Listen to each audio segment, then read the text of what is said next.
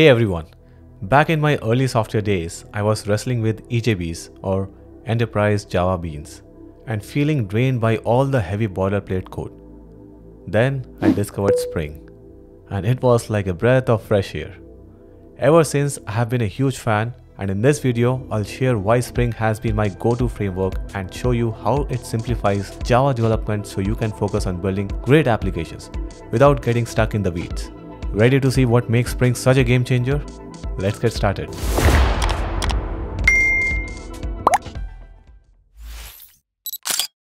One of the coolest things about Spring is how it takes care of all the heavy lifting behind the scenes. Think server setups, bean creation, and wiring your components together, so you can focus on building features that matter. Let me break it down with a simple example. Suppose you have a greeting service class that returns a friendly message.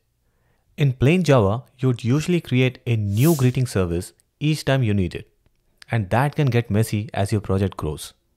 But with Spring, you mark your class with an annotation, like add service, and let the framework automatically create and manage it for you.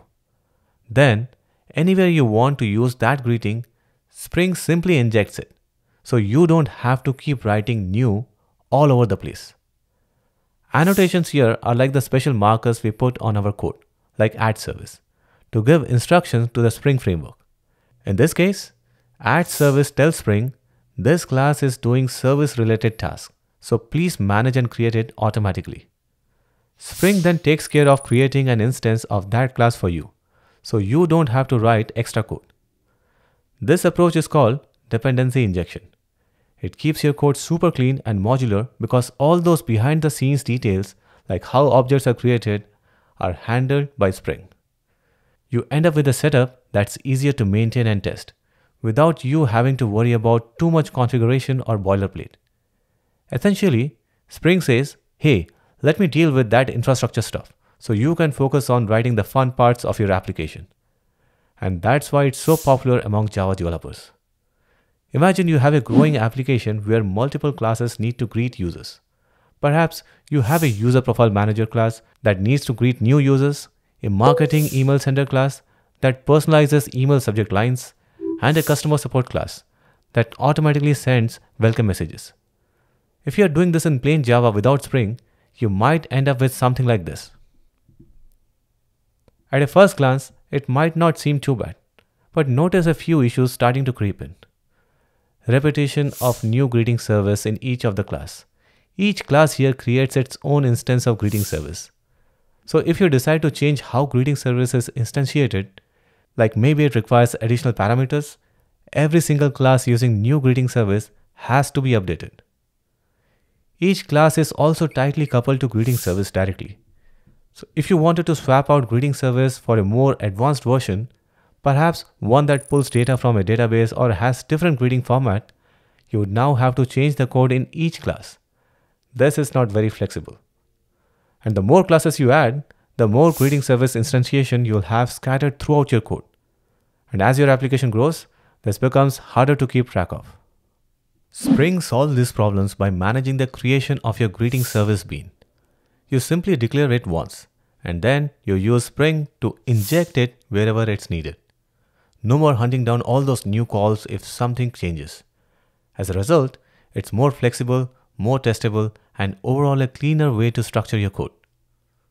In the old days, you had to create objects yourself by calling new my class, and then pass them around to different parts of your code like we just saw. Inversion of control flips that responsibility. Instead of your code controlling the flow, Spring's container test does it. You basically say, hey Spring, I will give you all the info about my classes and how they relate to each other. You figure out how to create them and when to plug them in. That's the inversion. Your application is now letting Spring orchestrate how everything is built and connected. Dependency injection is how Spring actually accomplishes IOC. And this is in fact one of my favorite interview questions to all the new beginners. Here, you don't directly construct or manage dependencies, like our greeting service example. Instead, you declare them in your class, often via annotations. And Spring automatically injects the right instance at the right time. This way, your classes don't care how or when they get their dependencies.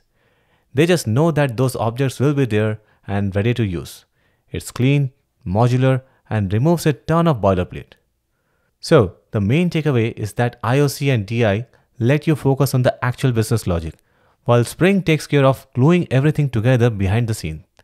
It's a huge time saver once you get the hang of it. Now, Spring Boot is like the fast-track ticket to building Spring applications.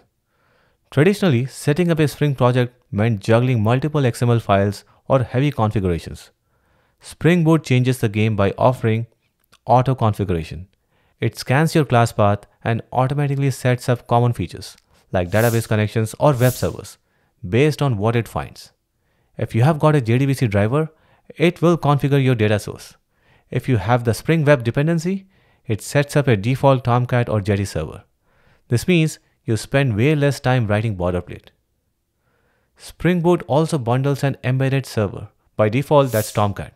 So you can run your whole app just by calling main. No more deploying WAR files to an external server each time. You can also create a brand new project by using Spring Initializer. Add a few dependencies, generate the project, and boom, you have got a working application in minutes. It's perfect for rapid prototyping because you can see changes almost immediately without wrestling with complex configurations. And here is a quick example of how minimal your main class can be. Now, Spring relies heavily on annotations, which not only reduce XML clutter we used to see in the past, but also make your code more expressive.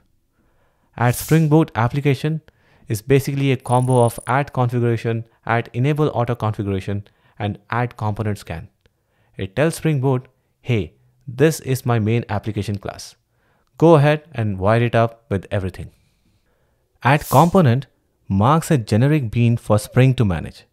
So if you have a class that doesn't neatly fit into a service or controller category, you can use add component. Add service is like component, but semantically indicates you're writing business logic here. So your code is more readable. Add repository is used for data access layers. It also handles exceptions related to database operations in a more Spring-friendly manner, turning them into Spring's data access exception. Add controller and add REST controller are for web controllers in Spring MVC. Add controller typically returns a view such as HTML, JSP, or Thymeleaf template, etc.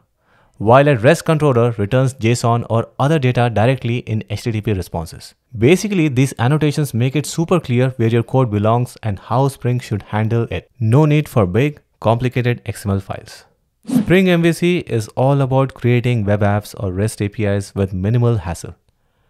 Add controller is often used when you want to serve up HTML views or template-based responses.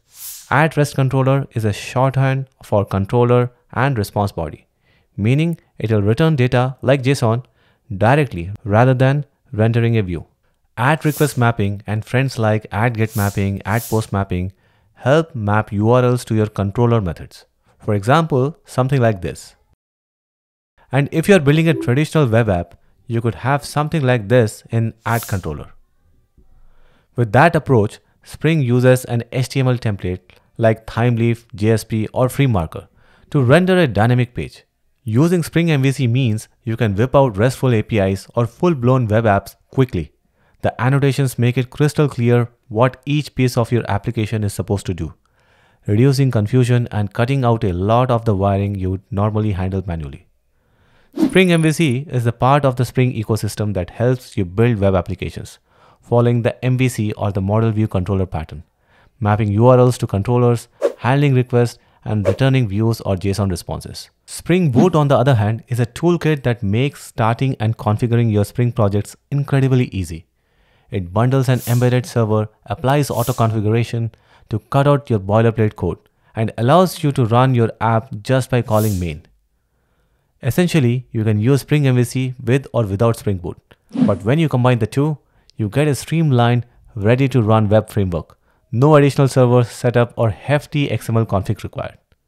And that's how Spring Boot and Spring MVC help you hit the ground running, cutting out the busy work so you can focus on writing code that matters. Alright, we have covered a solid chunk of Spring fundamentals, how it simplifies Java development, dependency injection, Spring Boot, annotations, and even building web applications with Spring MVC.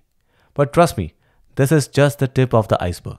There is so much more, like the Spring Bean lifecycle, AOP or aspect-oriented programming, Spring JDBC for database access, and of course, Spring Security to log things down. I'll be making dedicated videos on each of these topics, so stay tuned.